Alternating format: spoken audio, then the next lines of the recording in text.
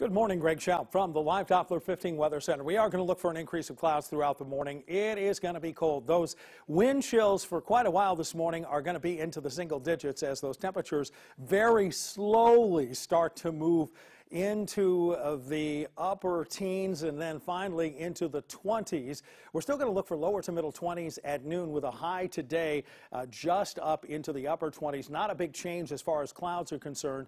We'll look for cloudy skies overnight. Not going to be quite as cold, but still pretty cold. Lows down in the lower 20s. And then we will see some sunshine at least by afternoon. Here's what it looks like at 8 o'clock tomorrow with clearing skies. Along with those clearing skies, we're also going to see much warmer forecast temperatures.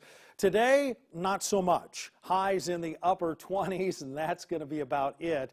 So we'll see a high of about 27 degrees. Overnight low is going to be down into the mid-30s, lower 40s tomorrow. And then take a look, mid-50s as we head towards Friday and into Saturday.